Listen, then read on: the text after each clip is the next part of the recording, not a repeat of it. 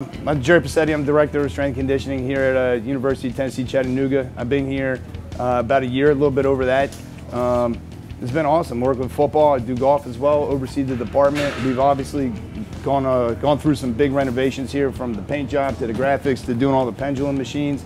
It's been lights out, and it's transformed kind of what we do here in my time here. I know we haven't had this before that either. So the things that we got from you guys at Pendulum, we got the 4 neck machines, 4 3-way rows, 4 of these hip presses, 4 of the shoulder incline machines, an extra pitch shark, and a reverse glute ham machine, as well as all the storage carts for the power blocks that you see at all the racks. And for us, what that's done is really change everything. We use them as finisher circuits. We use them in there as part of the core lift stuff. We'll be able to modify injured guys off of them. And then obviously, like, different times of the year, you put the focus on different things. So if we're focusing on like hypertrophy back in the winter, we're using these machines a lot on different days. And then when we're in the in-season phase too, because it's really on the musculature and not necessarily the CNS, you can utilize these machines more and more in season as well. So there's not really a time of the year where, oh, we're not going to use this, we're not going to use that. These things get utilized 365 throughout the year. And it's not just, I'm the football guy, but it's not just football that use them. I see soccer's using the neck machines, the wrestlers using neck machines.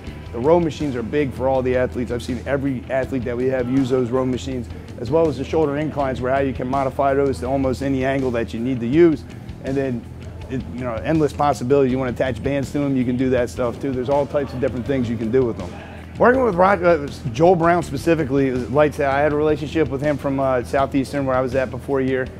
He understood kind of how I want to do things, what I like, that kind of deal. And I think he understood really the vision as far as what this whole place is going to be, and then really, like, as far as colors and color schemes go, and how it was going to be our colors, but it wasn't going to be necessarily in your face, where the gold is oversaturated and stuff. And we came up with a cool color scheme that works and fits us, and at the same time, it's still, I want it to feel gritty when you walk in here.